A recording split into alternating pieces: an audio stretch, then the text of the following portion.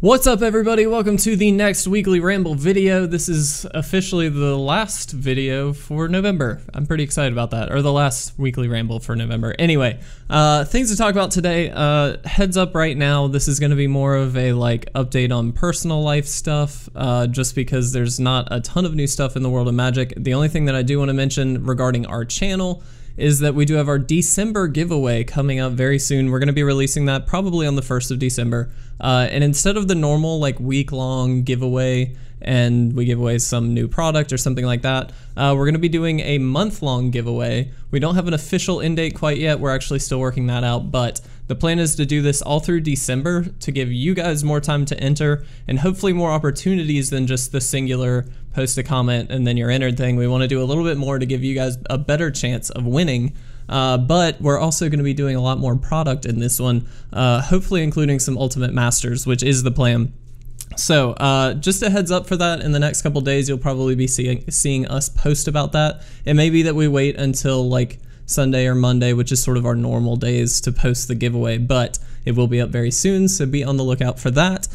Also, in the personal life of Will, I'm gonna speak out for him a little bit. His baby is due in a week, so he's gonna be probably off the map a little bit, but we're all really excited for him. I guess, it's a huge awesome thing that he and his wife are having a baby. I think it's outstanding, so I'm stoked for them. Obviously, send them your love in the comment section below. I know they will greatly appreciate it, and I know a lot of you already have, and he already appreciates that. So the thing that I actually wanted to talk about today has nothing to do with Magic, so heads up now, if you are not interested in anything other than Magic, which if that's the case, find a hobby, but if that's the case, then go. Now's not your video. That's okay. I appreciate you watching up till now. But the plan for this one is actually to talk a little bit about jumping into creative outlets as sort of a general topic. And I'm not going to go into detail with this. I shoot for roughly 10 minutes with these, so I'm going to try and keep it at that.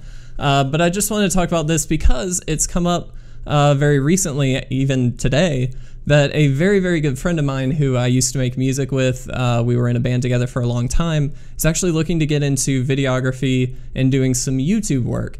And it's something that I don't really have a plan to talk about as far as notes and stuff like that. I just kind of wanted to ramble on it for a little bit, but it was sort of humbling a little bit because he came to me to say, hey, I want to learn from you. How do you do what you do? And that kind of a thing. And obviously we're not a big channel. I'm not a great videographer by any means, but I get by.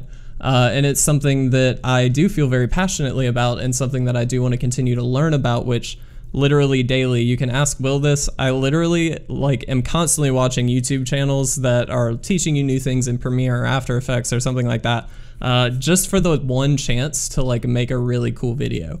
And I haven't been there yet. A lot of the stuff that we do obviously is sort of point and shoot stuff. It's not really it doesn't really require any crazy editing skills or anything like that. But eventually I do want to do stuff like that. And he kind of wants to jump in and do some stuff like that as well. And I think that's awesome. And the one thing that I will say is that it takes time. And he and his wife just a few weeks ago found out that they were pregnant. Common trend here. And so I'm a little bit concerned, just to be honest, that he may not have the time that he wants to have to dedicate to this, to really learn it and really do the best that he can do, which I know would be absolutely fantastic.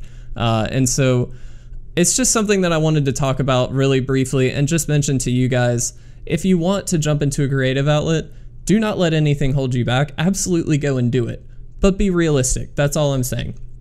I think I'm a firm believer in investing in yourself when it comes to a creative outlet or really anything that you want to do, even if it's school or if it's a job or something like that. Invest in yourself. Don't let anything really hold you back for that, because that's long-term something that's going to benefit you whether or not you get the job or you get into that school or not, because you've put in the work. You now know something that you didn't know before, and that's marketable. So if you're trying to take it into a monetization kind of world, you're able to do that. And if not, then you still learned something new and had a good time with it. So why not do it? And so the tough part is obviously time. And that's the most important thing. A lot of people, especially with YouTube, get into it thinking, okay, I'm going to do some videos. I'm going to make it big. I'm going to get monetized. It's going to be great. And absolutely, you should try it.